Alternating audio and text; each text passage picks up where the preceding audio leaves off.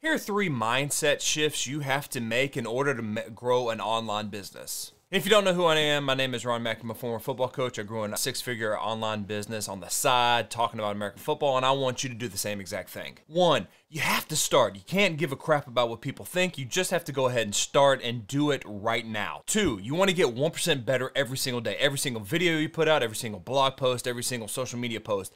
You just want to get 1% better. Don't aim for perfection because you're never going to hit it. And then 3, you have to ask for the sale. For me, I started out by selling ebooks, and I just had to say, hey, I've made this ebook. Do you want it? I know that's going to be timid. I know it makes your butthole pucker a little bit, but you have to get over that fear to make money online. If you want more tips on how to grow an online business, hit the subscribe button down below, and I will see you later.